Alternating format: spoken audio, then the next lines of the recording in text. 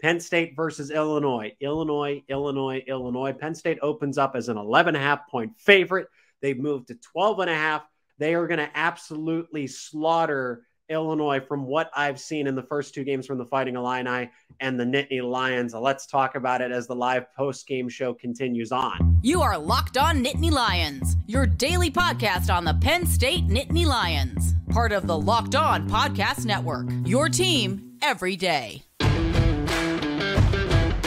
And yes, thanks for making Locked On Nittany Lions your first listen and watch every single day. We are free and available wherever you get your podcast, part of the Locked On Podcast Network, where it is your team every single day. I'm Zach Seyko, your host, joined by special guest Marty Leap of Penn State Rivals and Zane Brancefield helping as a contributor on the podcast here. And a three-person panel. We're looking for your comments as well. We'll take any and all of them. This episode is brought to you by FanDuel Sportsbook, the official sportsbook of Locked On. Make every moment more. And right now, new customers can bet $5 to get $200 in bonus bets guaranteed. Visit FanDuel.com/LockedOn to get started. Okay, now it's Penn State, Illinois. If you have any more thoughts, and we do have a comment, so I appreciate that. We're going to bring it up here. And Peter says, I'm sorry, but Tyler Elsdon is a liability that needs to be addressed. Peter, thanks for the comment, getting our conversation started. So, all right, not quite. Well, I guess this goes into the conversation about Illinois, because should Tyler Elsdon play as many snaps in the next game and then games to come? That was my thought has always been is that Kobe King has been the better of the two Mike linebackers. I really didn't think it was a competition going into the offseason. James Franklin framed it that way, but I had no doubt that Kobe King was going to win the competition. Now that he knows how to command the defense a little better. Okay. The question wasn't who was the better football player. Kobe King is the much better athlete, far and above. We see that, but yes, Tyler Elsdon was better at understanding the X and O's of the defense and the game of football itself and understanding the playbook. And you have to, as the Mike linebacker, you are calling the defense. Okay, you are the quarterback of the defense. And to say, hey, redshirt freshman Kobe King, you have 1 year of eligibility behind Tyler Elsdon. We need you to do that right away. He progressively came on. You saw the athleticism throughout the season. And now you have that second level of Abdul Carter, Curtis Jacobs, and Kobe King, when all three of them are on the field at the same time, like just good luck trying to get past them. I really haven't seen it, but what I have seen is Delaware FCS running backs burst through the hole where Tyler Elsdon looked a little confused on that play. He hesitated.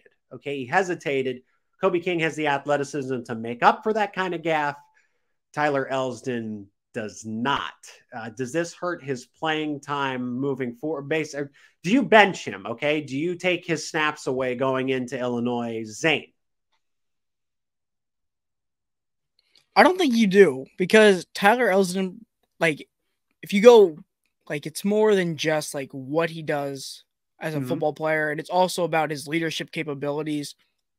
Now, I'm not saying you split the snaps like 50-50, but I think Kobe plays more, but I think you still let Elsdon in there, like maybe like every four plays or so, just like, because he has that leadership, he has that experience, and he's a pretty vocal guy. Not that Kobe's not, but it's something that Penn State has to consider when they're figuring out who to play and who not to play. And it's like, it's those intangible things that people often forget about that you have to really consider when you're making a starting lineup. It's not just, oh, who do I like for Franklin? He's got to think about it more, and like how they can actually win with communication and leadership and whatever else he thinks is necessary to win the ball game. Marty, jump in here. Do you even move Tyler Elsdon a little bit down on the depth chart? Do you consider a Keon Wiley getting some extra snaps, someone who's more athletic and probably still he's probably in the same situation as a Kobe King, where freak athlete, but yes, Tyler Elsdon has the smarter brain at this point, just because Wiley doesn't have as much experience here. So do you consider even bumping Elsdon down on the depth chart in that regard to third string? Yeah, at this point, I have solely as a fan, I have no interest in seeing Tyler Elsdon on the field. That touchdown run today by Delaware was completely on him, and this comes from a guy who coaches junior high and youth football, you teach your linebackers the first thing you do is you fill that hole, head up, make the tackle, and he couldn't handle any of that. Yeah, I'm not an Elsdon guy. I don't think Elsdon's the answer. At this point, I want to see Kobe King and Mike. And when Kobe King's on the field, like you said, I want to see Keon Wiley. I don't think Elsdon brings anything to this team. And this is not a slight on the kid or whatever, but the only reason he ever got a scholarship in the first place was due to Derek Wingo flipping from Penn State to Florida. If Derek Wingo never flips his commitment, Tyler Elsdon never gets offered a scholarship from Penn State in the first place. Whoa. I know that's way back machine, but just, yeah, he's not, the football IQ I would give you, but from a physical and just athleticism standpoint, he's not cut out to play linebacker at this level. And just, yeah, that was so bad today. So bad. I'm not interested in watching him. We're just give me Kobe King, give me Keon Wiley, and we'll figure it out from there. I mean, you definitely need depth. It can't be just Kobe King. I also say consider Tony Rojas at the Mike linebacker spot. Maybe slide Curtis Jacobs over, and because it's like, and then, I mean, Dom DeLuca was also in on that play. I mean, that play was just kind of a cluster to begin with. There was a stunt on the strong side, and Delaware, the tight end, blocked down, trapped the defensive end and the stunting defensive tackle on the inside. I can't remember who they were, but everyone just got jumbled together on the right side. And then Delaware ran either a left side inside counter. I thought a left side inside zone, or it frankly was a counter because it went away from the block. And then that is Elsdon's responsibility. I saw there were comments of, well, the defensive tackle should have blown that up. Not the way that it was a slant stunt. And Delaware called the perfect scheme for it. And that's where Tyler Elsdon should have filled. And that should have been a 5, maybe a 6-yard game, and at least trip him up. I mean, he just ran right by you. But I think you do have to weigh your options, because at that point in time, remember last season, Penn State made a huge switch with the Michigan game because Tyler Elsdon and Curtis Jacobs on that day. I don't like to criticize Curtis Jacobs because I think he's going to be, he's shown that he had 10 tackles against West Virginia, the great run he had down the stretch of last season, and he's going to be probably one of the first 5 linebackers selected in next year's NFL draft. But he had a bad game against Michigan. Elsdon isn't fully to blame for that game itself, but that is when Penn State made the change. They said, all right, we're going to move Curtis Jacobs back over to the Sam. We're going to bring Abdul Carter in as the off-ball linebacker, and they really shifted some things around. I think you have to deja vu all over again, where Delaware is breaking off those kinds of runs now. You have to make a change going into Illinois, who's going to make you pay for that more than once, right? That's how we can pivot into this Illinois conversation, because I get it. Illinois is not what I thought it was going to be going into this season. I thought getting Luke Altmaier into the fold would make this team a lot more competitive, but it was the defense that propped them up. But still, because Brett Bielema is a run-first coach, he probably has a game plan. I've seen a lot more spread from them than I anticipated, but I guarantee you he's going to try to go jumbo, 3 tight ends against Penn State under center, despite what Luke Altmaier brings here, because you gotta figure that out. You can't have what happened against Delaware today with Tyler Elsdon going into Illinois, who will make you pay for that more than once, twice, 3 times. They'll make it an issue for you.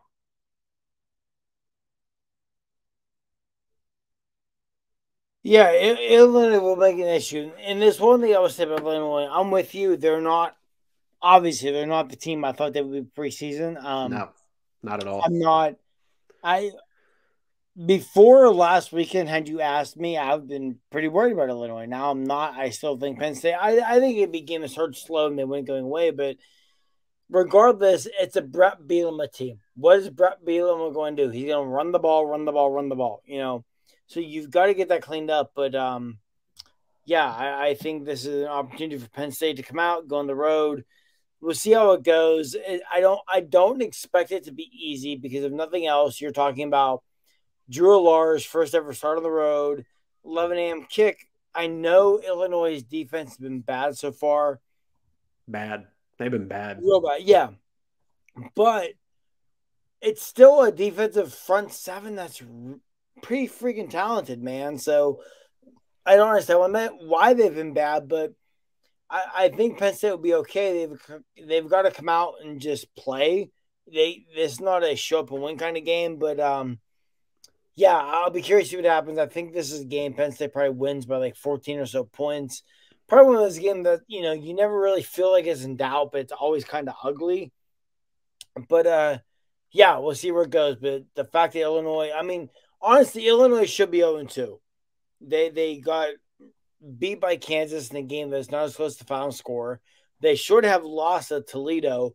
This just is not a good football team, so we'll see where it goes. But yeah, I think this is one where Penn State will be challenged, but ultimately they should walk away with the victory and should be 3-0 when Iowa comes down for the whiteout.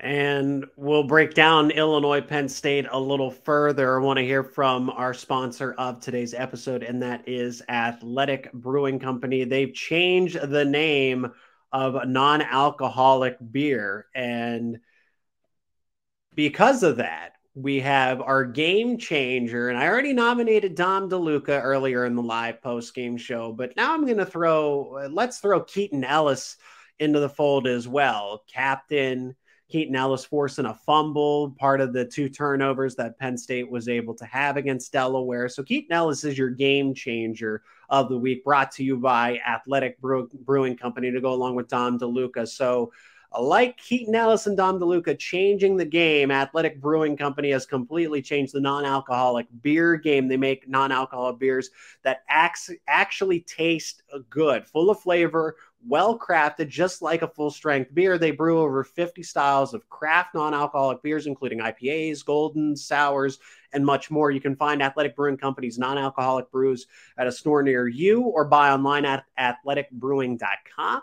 First-time customers use promo code LOCKEDON. Get 15% off your first online order. That is code LOCKEDON at checkout for 15% off at athleticbrewing.com. Near beer exclusions and conditions apply. Athletic Brewing Company, fit for all times.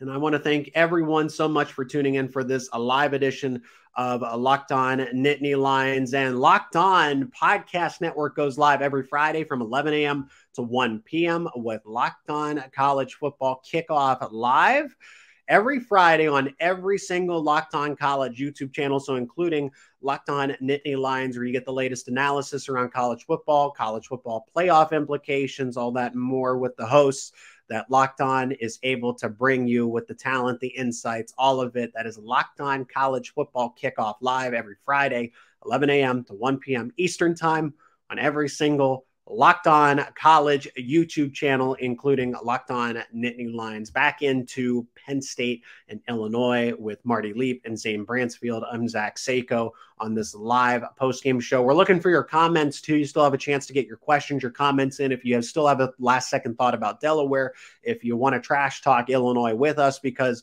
I thought Penn State was going to be a 17, maybe an 18-point favorite. I still get it. They're on the road. So that is where I understand Vegas is thinking of an 11 and 12-point favorite, but I still think that's not enough. Okay. I watched that Illinois, and I get it. You don't want to have too much recency bias here, but that Illinois-Kansas game was not pretty. Okay. Kansas did have some lucky plays, a lot of tipped interceptions and everything that they shouldn't have come up with, but it's the way that it's not so much about Illinois' offense. It's the defense. Because that was the base of everything they did last year, because defense controlled the pace of the game. You were able to lull your opponent to sleep with the ground game that they had. They lost their top running back from a year ago. They lost Ryan Walters, their defensive coordinator, who's now the head coach at Purdue. And basically the only one on defense. Now, Marty, I get it. I agree with you from a neutral college football standpoint that Illinois is still talented in its front seven. But honestly, the only name that most people are going to know on that defensive unit is Jerzon Newton. Okay. He's a game wrecker. I'll give you that. But Penn State could get away with triple teaming him 9 out of 10 plays every single drive. and be very successful. I'm thinking that Penn State is going to get at least 5 touchdowns against this Illinois. The way that you bring back Jalen Daniels, right? Kansas, I hope college football fans, I hope Nittany Lion fans know what I'm talking about. Jalen Daniels is electrifying at quarterback. He comes back from injury from the first time in the middle of the season of last year and has the game that he does against Illinois. First time back playing live college football snaps. And Kansas puts up 34 points, no problem, against them. Illinois is constantly playing from behind. I think the deficit at one point was 31-7 between the Jayhawks and Fighting Illini. This defense, Penn State will be a red-hot knife through butter when they go into Champaign. So I'm thinking that Penn State can easily get 35, 42, and I see shades of Penn State versus Auburn 2022 again, where they are underestimating actually how good this Penn State football team is. They're not some fringe top 10 team like they were a year ago. They win the Rose Bowl. They beat a Utah team that loses this quarterback. No, Penn State is in the college football playoff conversation. So that's them jumping up to another tier. And Illinois took 1, 2, 3, 4, 5, I would say a dozen steps backwards as far as how competitive they are. Zane, jump in here. Your thoughts on Illinois after a near scare, almost losing to a MAC team in Toledo in week 1. They should have lost that game. Toledo's good. I'll give Toledo credit. Credit where it's due. Toledo is good, but they should have lost to that Toledo team. And then you were blown out by Kansas. I don't care that the score said 34-23. Like you said, the Illinois defense just isn't going to be good enough for Penn State's offense. No, when you have a guy like Drew Aller and our dynamic duo of Nick and Katron, it's just not going to be able, they're not going to be able to do anything. When you let Toledo score 28 or Kansas get 34 points, that's insane. Penn State's going to score another 60 points on them if that's the case. And even their offense isn't that great when they've played 2 games and already had 3 interceptions. I don't care how you get the interceptions. It's an interception. You should, that shouldn't happen. The only thing they have going for them is Altwater, his name, Altmaier. Yep. Yeah, Luke Altmaier he's going to run the football, and Penn State's defense is just going to lock him up. They're going to plug the holes. They're going to tackle him on the outside. We saw how fast Zane Durant could be today when he chased down for that incredible tackle for only a 2-yard gain. It's going to happen again. And Penn State is just that much faster. They're stronger. They're bigger. And I really don't think Illinois is going to have any chance. And 11, 12-point favor, that's crazy. I think Penn State wins by at least 21. All right, Marty, add on to that because you've watched Illinois over Toledo and now Kansas. What is the toughest part about this defense? Because I watched Kansas absolutely maul them offensively. The ground game from that. I want to pull up those stats for everybody because it was the way that Kansas was able to run the football against a Jerzon Newton and that front 7, as you mentioned. I mean, their leading rusher was averaging 12 yards per carry.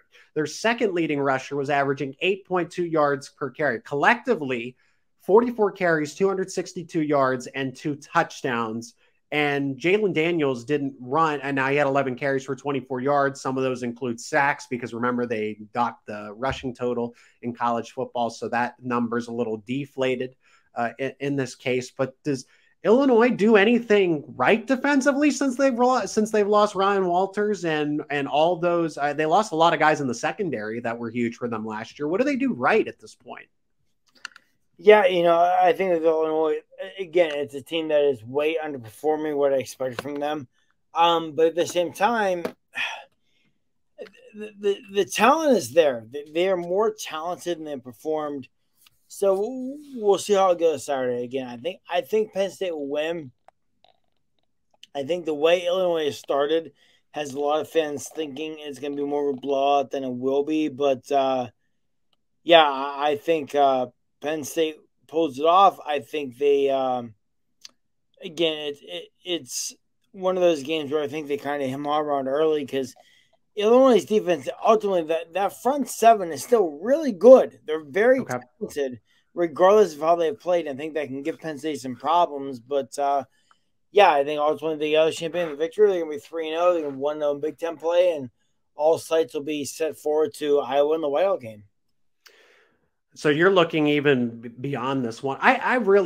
James Franklin does not pass up an opportunity to stick it to somebody, right? Minnesota last year in the whiteout game, Auburn, West Virginia this time around, Maryland every single time. I know Penn State is unrivaled, but like in the back of James Franklin's mind, these guys, he likes to put the pedal to the metal. So I know that 2021 9 overtime Illinois versus Penn State is floating around. It's buzzing around in his head. There's still players from that team, Curtis Jacobs, Keaton Ellis, just to name a couple of them, that remember the game very well. But for Drew Aller, doesn't know that feeling. Bo Prabula obviously doesn't know that feeling. Nicholas Singleton, Katron Allen, Dante Cephas, let's include some of the transfers, right? Johnny Dixon doesn't know that feeling. Okay. These guys, there's combinations, there's elements of this team that are still brand new to what that 9 overtime game felt like. But still the consistent is, okay, relate that back to the Minnesota game that Penn State played in the whiteout last year. Not a lot of people other than Sean Clifford, Theo Johnson, right, knows about that game because he's been around for a while too. Not a lot of people remember the 2019 Minnesota game simply because not a lot of them were left on the roster in 2022. Not enough of them anyway. But they stuck that game pretty personally. And then in this case, here we are again, just 2 years later, and you get the chance to do it on their field, right? You get to go up to Illinois and stick it to them. Kind of, that's why I relate this more to Penn State versus Auburn just last year. Week 3, okay, Penn State's good, but how good are they, right? I feel like the national conversation about Penn State isn't where it should be. People still look at Penn State as, okay, yeah, they're top 10, but they're going to lose to Michigan. They're going to lose to Ohio State, right? That's the conversation by the general public. And I feel like this is one of Penn State's first opportunities to use Illinois, inferior as they are, as a sticking point to say, hey, we're here. We're in the college football playoff conversation, whether you like it or not, and we're better than the credit you're giving us to this point. Marty, would you agree? Yeah, I think this is a team that, especially with the biggest thing to me is what we've seen from Drew the first 2 weeks. They're very capable of getting to the playoff, making a run, being a dangerous team. And I don't think it's that the national media doesn't talk about it at all, but I think, and understandably so, a lot of the national guys in the will believe when they beat Ohio State, when they beat Michigan, which I get because what is it? James Franklin's 4-14 against the two schools, whatever it is.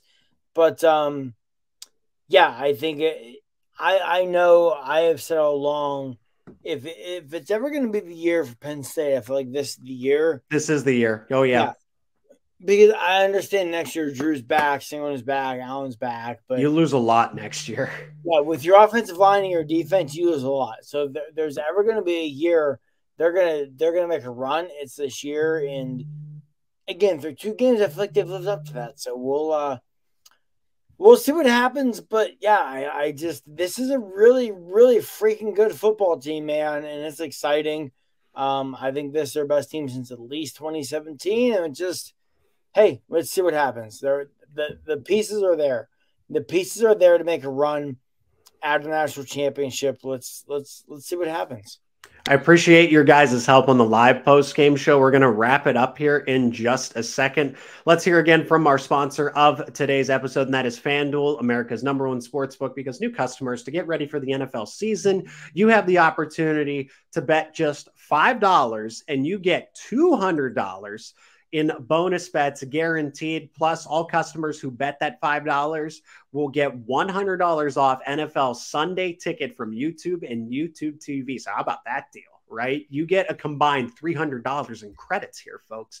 Now is the best time to join FanDuel. I can say that again. Now is the best time to join FanDuel. The app is easy to use. You can bet on everything from spreads, player props, money line totals, you name it. Visit FanDuel.com/lockedon and kick off the NFL season with an offer you don't want to miss. FanDuel, official partner of the NFL.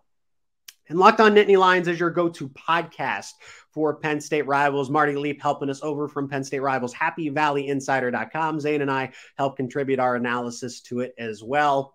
I want to throw it back out there, 63-7. I had it on the podcast. I had it in the, and I just hit Sean Clifford here over to the side, my autographed Sean Clifford card. I had it and getting excited about that. 63-7 against Delaware. So I got to put my brain to the test here for how bad I think Penn State's going to try to stick it to Illinois, because I think there's going to be elements of the ground and pound. Brett Bielema was looking past both Kansas and Toledo. Those games just did not matter to him as much as James Franklin and Penn State do. Okay. So there's going to be elements that he's saving that's under center. That's going to be the 9 offensive linemen, whatever have you, but you don't have the same running attack. You don't have the same talent, period.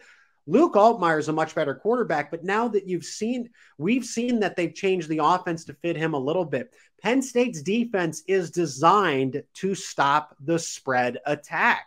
It is not, it's better designed. It's better equipped to go up against Michigan, your vintage Brett Bielema, Wisconsin, Illinois, whatever. It's not about Illinois. It's about Brett Bielema and the offense that he traditionally likes to run. Okay. Penn State's defense is better equipped to handle those kinds of teams, but they're designed as a program to go up against Ohio State, Maryland.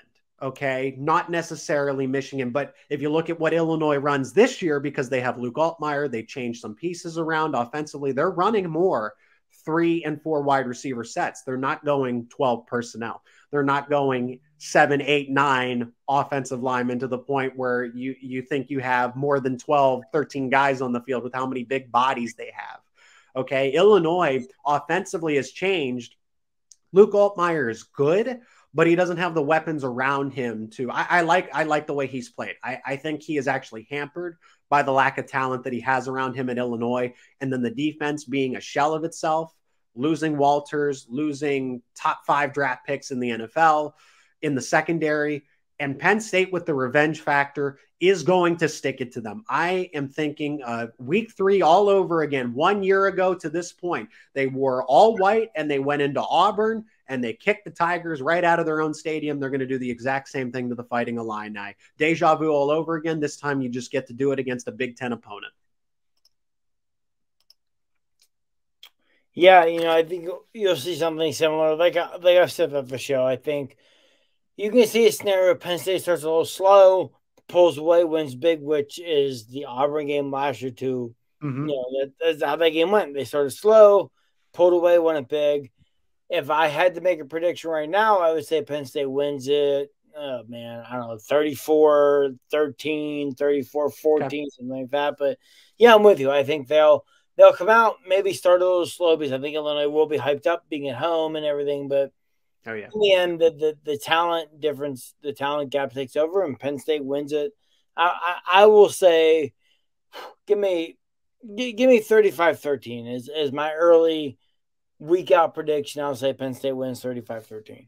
Penn State wins this game guaranteed. It's just a matter of how much. Even if Illinois might make it a little closer, they add some more wrinkles that Penn State's not expecting. I can guarantee you right now on this live show, and I'll do it throughout the entire week leading up to it, that they win this game no matter what, whether it's something has to go very sideways for them not to at this point. They win the game. Yeah, something has to go really sideways for them not to win it. All right, Zane, your perspective on this. Does Illinois put up a fight? You said that it's at least 2 touchdowns, which is what the spread is. It's 11, starting to shift into that 12. I could see this going all the way to 13.5. I think 14 is the cutoff, because if we're looking at this from a strict Vegas betting perspective, the quote unquote sharps are going to have a hard time taking a Penn State team that frankly is unproven in the college football playoff territory, right? They're proven as a good, great team, but then there's that conversation about elite. and Penn State still technically unproven in that elite category. So I feel like at this point in time, Vegas is not going to give them over 14 points because it's still a road game. And Brett Bielema just has the advantage over James Franklin historically, but this is not historically. This is this season. So does Illinois offer any sort of fight in this game? I think Illinois tries to fight. I don't think they'll be able to fight. Like I said, I think Penn State wins by at least like 21 points, and whatever the spread is or not, if it's less than that, I think you should just bet the over because Penn State's going to come out swinging. Like you said, Franklin, whether he tells people or not, he remembers that 9 It's personal. Game. It's personal. And he doesn't care what the media says if they say, oh, you guys ran up the score. No, he doesn't care. He just wants to go in there and slap it in their face. He wants to do that. That's what he wants to do. And plus, this is probably one of the best teams he's had since being the head coach. Maybe the only team better is that 16 or 17 team. Yeah. But I think Penn State goes in there. I think they run him out of the house. You guys say maybe Penn State starts slow, but I think the only reason Penn State would start slow is if maybe they have some jitters. If like Drew Aller's like, oh, this is my first start at a Big Ten game.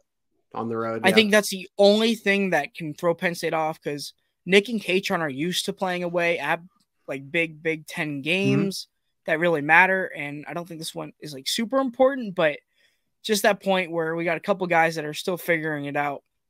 But I think Penn State will take it by storm. And like I said, I think they win by at least 21 points. And I think Illinois is going to be kind of thinking themselves like, why do we run our mouths? Because I think they're going to get smacked in the face.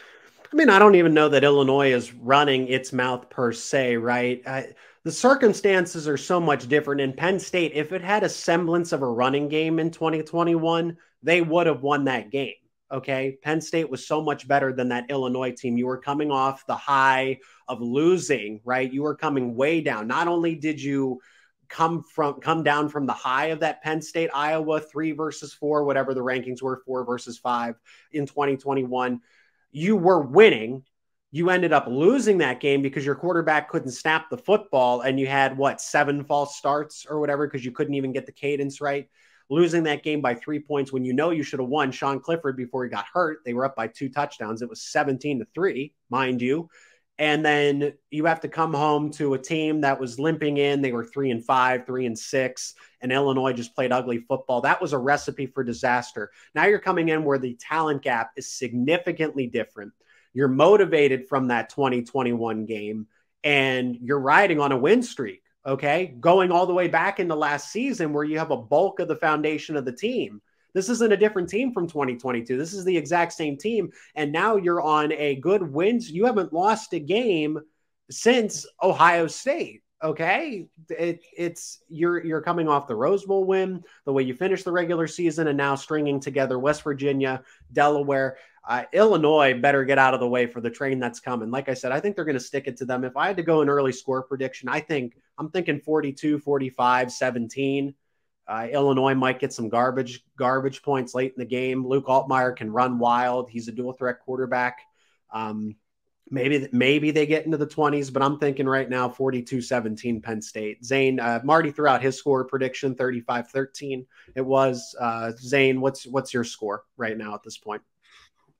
I'd probably say somewhere around like 35-7. I think Penn State just comes out, and I wouldn't say like we get a lot more points than that just because I think Drew's going to be a little bit nervous, even though he's always pretty calm. But I think that's just going to be something Penn State's like, oh, we're in a Big Ten game. I think that's the only reason we don't score more points. And like you said, I think Illinois just picks up like a touchdown somewhere in the game off of maybe another kind of miscommunication like today. Yeah. Oh, that's going to do it for the live post-game show. Hope to do more of this. We're looking for more questions and comments in the future. That's okay if you didn't get the chance to get one in here. But Marty Leap of Penn State Rivals, HappyValleyInsider.com, Zane Brancefield helping me out on this show, Locked On Nittany Lions, become an everydayer. Subscribe to the YouTube channel. Wherever you give your podcast, leave a review, leave comments, what you want to see talked about, what you want to see added to the show, improved about the show. I'm all for it. Gentlemen, thank you so much for joining me on this live podcast, and hopefully I can have you guys both. Zane, I know I'll be having you back on the show. Marty, I hope I can have you back on the show in the near future. Thank you, Zach. Bye. Yeah, anytime. I'm here. Ready to go. I got you. Appreciate you, Marty. Appreciate all of you tuning in for this live Locked On Nittany Lions.